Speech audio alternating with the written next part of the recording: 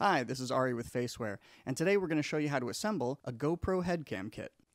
First thing you want to do is go ahead and open up your kit and take a look at all the parts that are inside. For the purposes of this tutorial, I'm going to lay everything out on the table so we can see what's inside your kit. Inside, you'll find the Faceware helmet with mounting blocks on the side.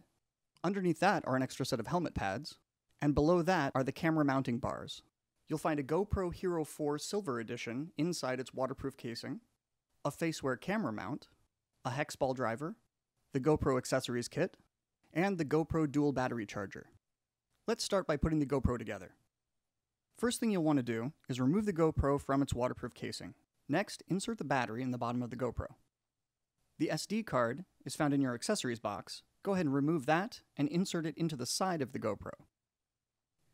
Next, insert the GoPro into the Faceware camera mount by opening the door and gently sliding the GoPro into the case. It'll be a tight fit, so slowly apply even pressure to both the right and left side of the GoPro as you're pushing it in. The lens of the GoPro should go through the large circle on the back side of the camera mount.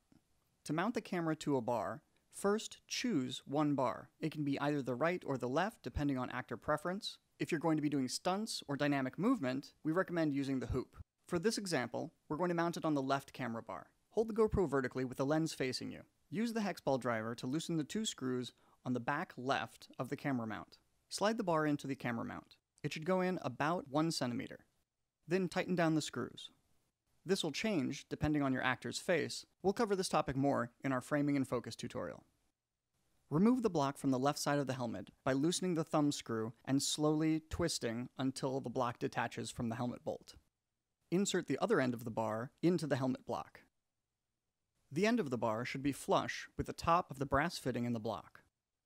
Then use the thumb screw to tighten it down.